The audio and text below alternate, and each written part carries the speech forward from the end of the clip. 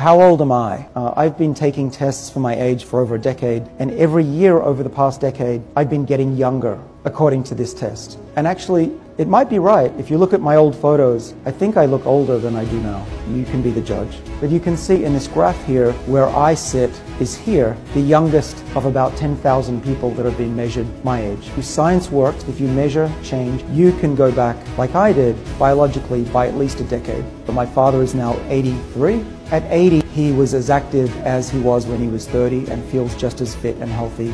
He still has no diseases. He doesn't even wear glasses. And so my hope is that my father can serve as a shining example of what humanity can achieve, which is that in your 80s you can begin a new career, you can be productive, you can learn a new instrument, a new language, and look forward to another 30 years of life. Take home message today. Aging truly is reversible. This disease that we all have, we can slow it down and we can even reverse it. And in the future, when this happens, we will wonder why we didn't do it before. Why did we ignore aging until now? Hopefully I've inspired you to work on your health and stay alive until the radical new technologies arrive, which is very soon.